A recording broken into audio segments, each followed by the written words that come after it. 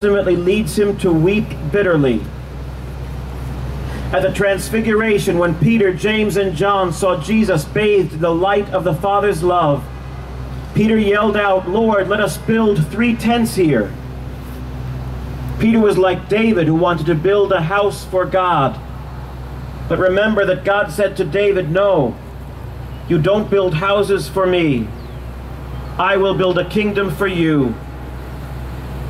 And so when Peter cries out his plan to build tents, the voice of the Father interrupts him. "This is my beloved Son. Listen to him." As if to say, Peter, it is not about what you can do for me. Allow yourself to be loved. Accept this gift of unconditional love. Accept your need for unconditional love. It is the love of the Father that brings Jesus to the cross, not Jesus' power. On Good Friday, Jesus emptied himself of his power to show us the supremacy of love. At the Last Supper, when Jesus washes his disciples' feet, Peter insists, "Lord, you shall never wash my feet." But Jesus tells him, "If you do not allow me to wash your feet, you have no part of me. If you don't allow me to love you, you have no part of me." To Peter it seemed somehow improper that his Lord should love him in such a humble way. He didn't want to accept this astonishing act of love. And like his Father who interrupted Peter, Jesus had to insist with Peter that he allow himself to be loved. Later at the Last Supper, Peter makes the generous promise, "Even if I should have to die with you, I will not deny you." Relying again on his own strength, his own power. But Jesus knows that this will end in betrayal. Jesus knows the human heart. He knows that we are weak, we are frail, we are sinful. In our sin, we do not fully trust the love of the Father. And we are too weak to do the good that we want to do on our own.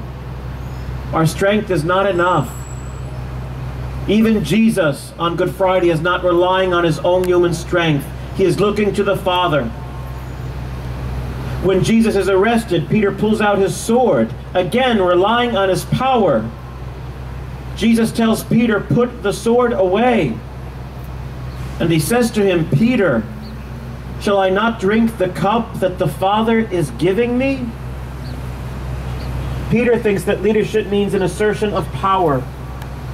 But Jesus knows that the foundation of everything is the Father's love. All that Jesus does, all that he is an expression of the Father's love. And which apostle was able to stay with Jesus through his suffering and death? Not the strong disciple, not the brave disciple, not even the faithful disciple. The disciple who remained with Jesus is the beloved disciple. The beloved disciple who does not begin from his own strength, who simply knows that no one loves him like Jesus. So where Jesus goes, the beloved disciple goes, even to the cross, led by love, upheld by love, by Jesus' love for him. As Jesus trusts the Father, the beloved disciple trusts Jesus. It is the beloved disciple who would remind us in his gospel that Jesus said, "Without me, you can do nothing." It is the beloved disciple who would write a letter to his community and remind them, "This is love, not that we have loved God, but that God has first loved us." And how does God love us? The beloved disciple tells us in his letter, by sending his Son as an expiation for our sins. At the resurrection, Jesus will forgive Peter. "Peter, do you love me?" Jesus will ask. "Yes, Lord," Peter will reply. And Jesus will respond, "Feed my sheep." If authority is based on strength and power, then Peter should be removed as the leader. He should no longer be the rock because he failed.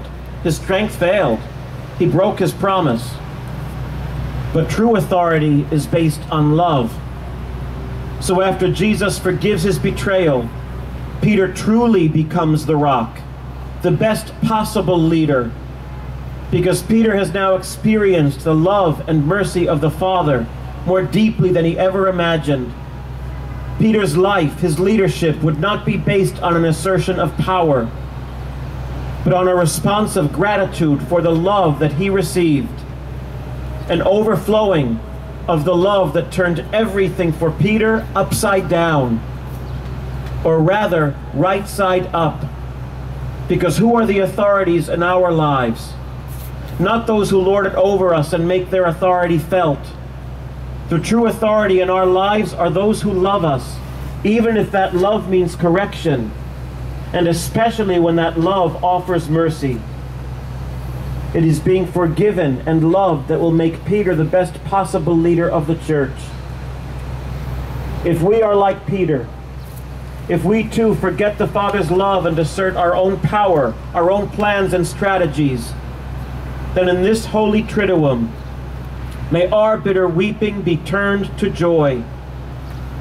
He does not leave us in our shame. He waits for us, like he waited for Peter on the shore. He asks us, do you love me? Do you love me? And from the depth of all of our sins and betrayals, let us be shameless like Peter before the risen Jesus and say, yes, Lord, I love you. I love you, Lord, because you have first loved me. I love you, Lord, because you give yourself for me, who am nothing, who am a sinner. I love you, Lord. You are my strength. You are my rock. You are my Savior.